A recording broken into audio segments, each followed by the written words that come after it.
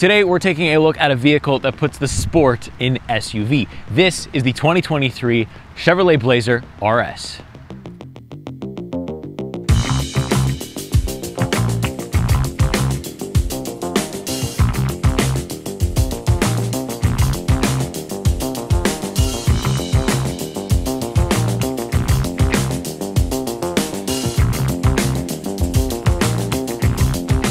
So like I said in the beginning, this is the RS trim. It is the most sporty trim that you can get. When it comes to the Blazer, you're also getting 21-inch high gloss black wheels. You get these blacked out Chevrolet badges. You also get this nice blacked out kind of like Vader chrome that we saw in the Yukon Denali. Really love that. But let's take a look now under the hood of the Chevrolet Blazer. It is a 3.6 liter V6 engine, a 9-speed automatic transmission that does 308 horsepower, 270 pound-feet of torque, and you also get a twin clutch all-wheel drive system. So very great in all weather. So with that being said, let's take a look at the rest of the vehicle. So as usual and as always, up front first for the Chevy Blazer RS, and it really does, like I said in the beginning, put the sport in SUV. It's really an aggressive front end. It's my favorite front end of any SUV this year so far. I absolutely love it, but I love the RS badging, love the blacked out bow tie. Does come with the RS stuff. It's kind of included in that package. Then we have our daytime running LEDs that are lit up here, and then just below here, they look like fog lights, but they're not. They're actually the main headlight. Very effective. I can see perfectly well at nighttime, and I like the way it looks at nighttime too. It just looks fantastic. I like the diffuser here on the bottom. We have a front-facing camera here too. A little bit of sensors for our parking and stuff, but my goodness, the red with this black RS, it looks very Camaro-inspired as well, so I absolutely love that. They kind of took a Camaro and went SUV. So I am an absolute fan of this front end. So next up, we're taking a look at the back of the Chevy Blazer RS, and already I can see I've got my RS badge and I've got my Blazer all-wheel drive, because of course this version of the Chevrolet Blazer has to be all-wheel drive, otherwise can it really be sport? I don't know. Anyways, let's take a look at this nice blacked out Chevrolet logo again. Nice rear diffuser here, it's pretty big, and then we have two exhausts which are very nice as well. There's not a bad note to them when you're moving. The engine does make a cool noise, so it's not too bad with the tuning wise.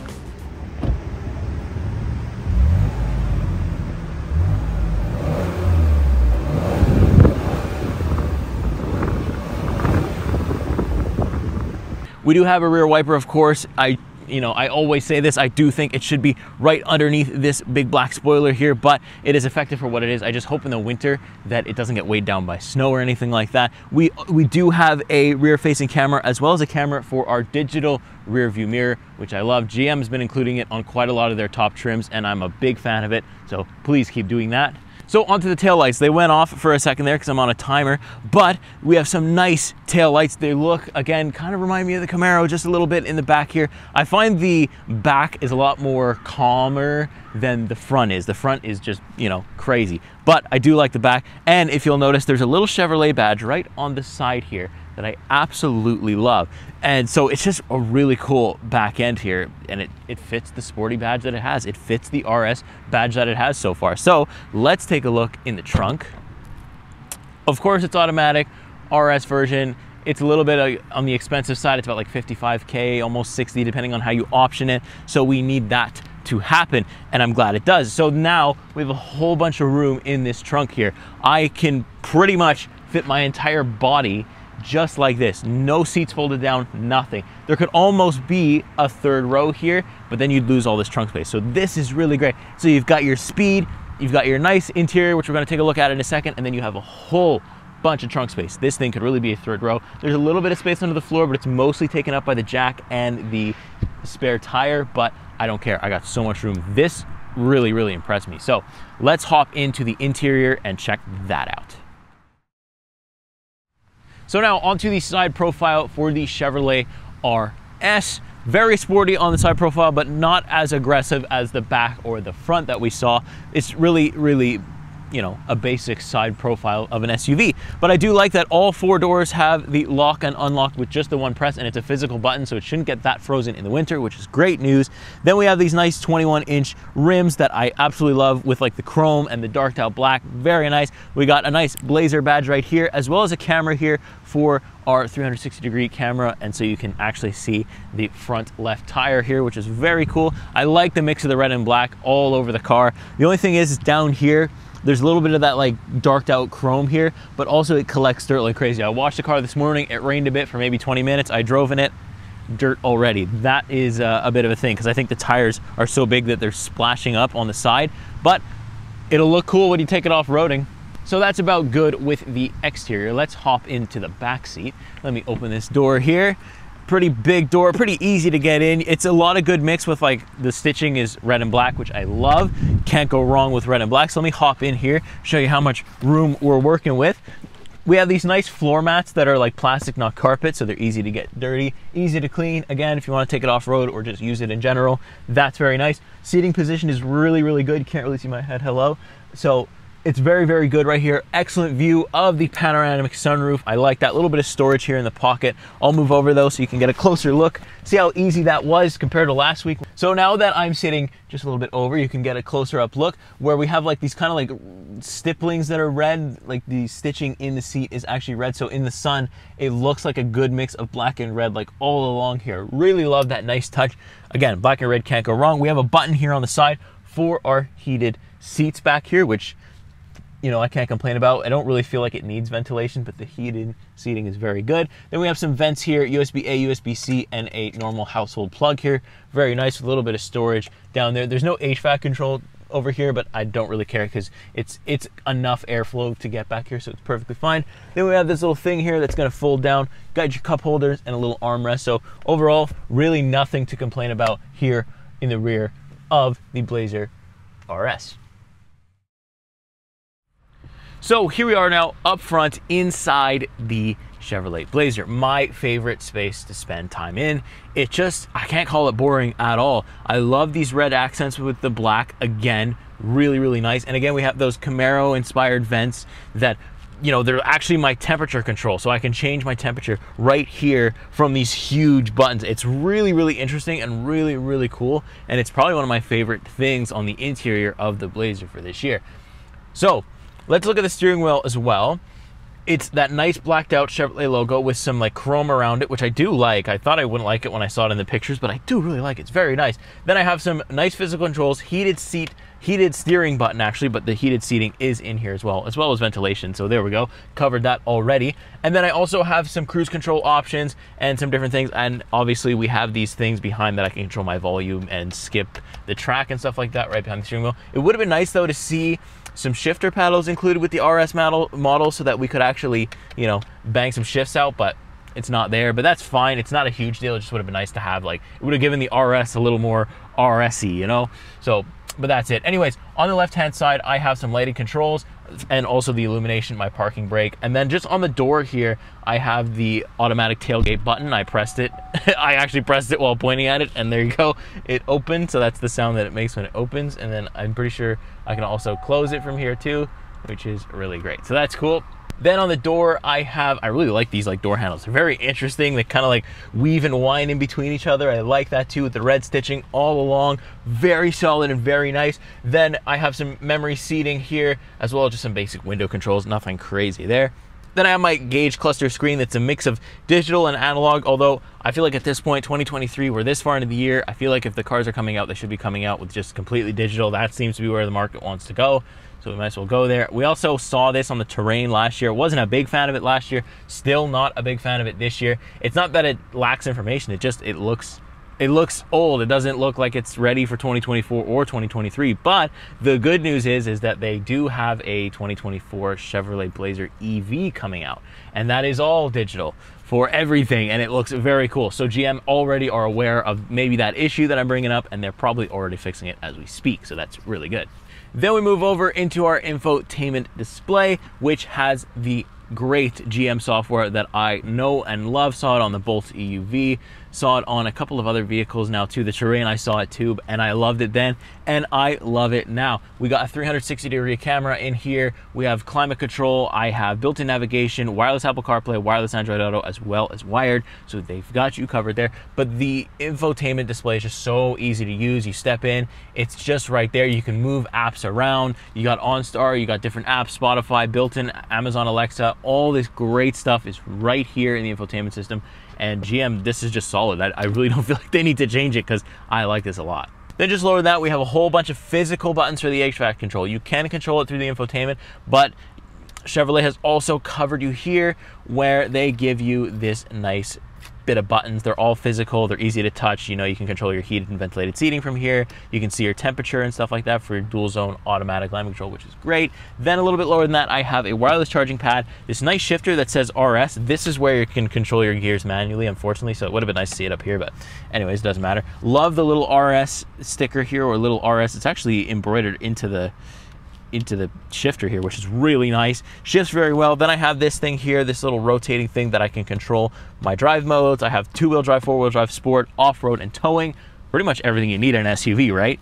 Then I have 2 buttons for my lane keep assist, a little bit of storage in here. Again, this is nice and like comfortable. I like the leather feel here. Very, very cool. Then we look at the seats. They're not red, but they have like these red stitching, so these little holes and like that are red painted almost. So in the light, it looks like the seat is almost like a good mix of red and black. It's really, really interesting how they've done it, and it's very, very cool. Another cool thing is the glove box is a button. You didn't see it open, but you saw me press the button. Something open there, I promise you. It's really cool. And then you also have a traction control on or off button. It's funny that the traction control off button is where your passenger is. So at any moment, your passenger, she can just throw a finger on that button and hold it, and you've got no more traction, my friend. So that's interesting that it's over there and not over here where the driver can control things. So I've never actually seen a traction control off button be that far away from me. But last but not least, we have a digital rearview mirror, which I mentioned when we took a look at the back. I can flip it off if I want to see my passenger in the back. Usually I don't, so I have this on. And then we have this beautiful panoramic sunroof that I absolutely love. You gotta get it. It might cost you a little bit more money, but you gotta get it. It's really, really worth the price in this SUV. Makes everything come together in the SUV world, in my opinion. Bose sound system, which sounds absolutely great. It really can jump around in here if you want to use that term, but it's very, very good. So with all that being said, let me put you in the driver's seat or show you what it's like to get in the driver's seat, and let's take this thing on the road. Okay, so here we are, 2023 Chevrolet Blazer on the road. It's a little bit rainy here today, so you might hear the wipers go off once in a while, but it's currently drizzling. So we're gonna take the break that we can get here, and we're gonna go for a little ride. So like I said, in the interior tour, I have some decent drive modes in here. So the most fun mode in the Chevrolet Blazer RS is of course the sport mode. So let's see if does it really actually have the RS name? Does it live up to it? Let's see, let's punch it. A lot of travel on the pedal, a lot of lag, but then boom, we're gone. Here we go. Really good. That exhaust note, like I was saying, that exhaust note sounds really, really nice when we start to actually floor the engine and drive it in sport mode. I probably just waste about $50 of gas, but it is fun. The pedals stiffen up nicely, the steering becomes good, the body roll becomes a lot less. It's actually impressive how they've managed to do that and control the suspension in that way. It's really cool. Like, there's not that much body roll here in this, but then if I turn it back to 4-wheel drive mode, or actually even 2-wheel drive, because that's usually how I drive, there's a lot more body roll. Wow, look at that. That's so cool. I actually haven't really tested that too much, but okay, let me just try 4-wheel drive. Is it just the 4-wheel drive that's doing it? No, even in, wait, now it's on. Yeah, even in 4-wheel drive. So wow, in sport mode, it really like limits the body roll. Wow, that's really awesome. So there you go. I really like that. And so we also have a lane keep assist that, kind of when you go too much out of your lane, it will kind of aggressively yank you right back into it.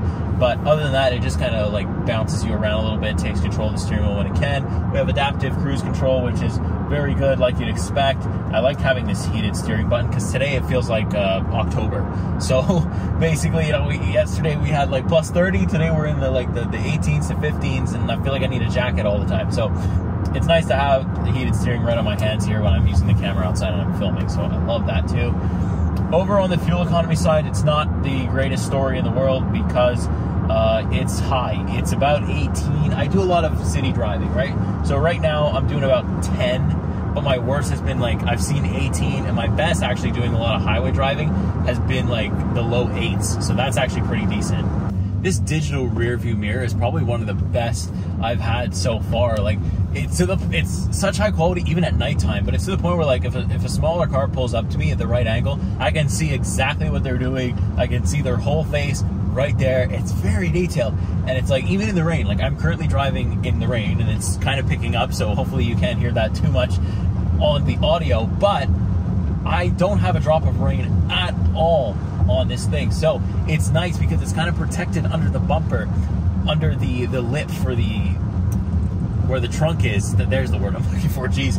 So it's kind of protected, so you know, snow and stuff is going to weigh it down. I imagine that ice eventually will get to it, and I imagine snow eventually will get to it, but you can have an add-on that will clean it for you if that part is also not frozen in the winter. So speaking of winter though, I think that this car is going to be exceptional in the winter. The four-wheel drive is very stable. I've been driving in the wet, driving in, like, you know, it's been downpouring at a lot of times during the week, and it's just been sticking to the road. Four-wheel drive if I don't feel confident in the two-wheel drive, but usually two-wheel drive gets me through. But I know in the winter, in the snow, in the ice, the four-wheel drive will pull you through almost anything. Then you also have a fun sport mode that you can play with, and if it really gets bad, you have an off-road mode that you can try out if you do get stuck. In the off-road mode, I kind of did test it. I went on some like bumpy things, but I mean, again, I can test off-road mode on any street here in Quebec. I think every person who's ever driven in Quebec can probably accurately drive on the surface of the moon, because it's just craters everywhere here in Quebec. If you live here or anywhere near here, you know exactly what I'm talking about.